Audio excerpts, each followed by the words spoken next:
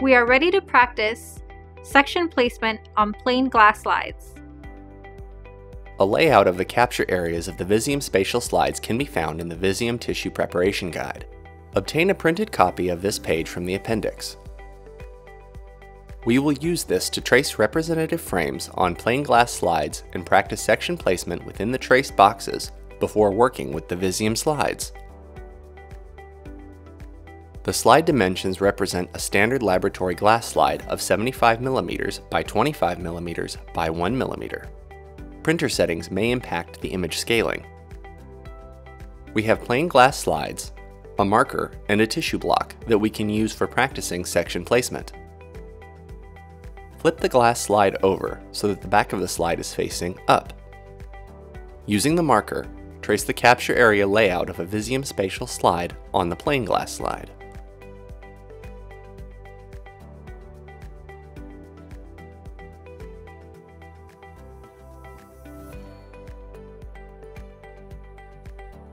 Now we can collect sections from the FFPE block.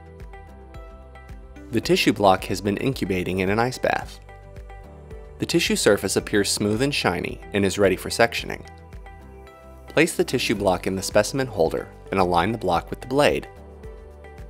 Set the microtome to 5 microns for tissue sectioning and begin sectioning.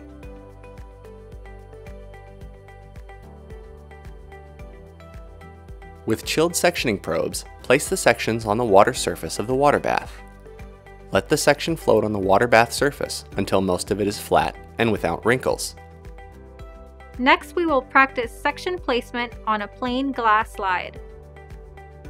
Insert the slide into the water and align the traced fiducial frames with the surface of the water, while keeping the slide straight. Maneuver the section to the top of the traced capture area on the slide. The edge of the section must align with the traced fiducial frame, which is aligned with the water surface. Pull the slide up and out of the water, ensuring there are no air bubbles trapped underneath, and set aside.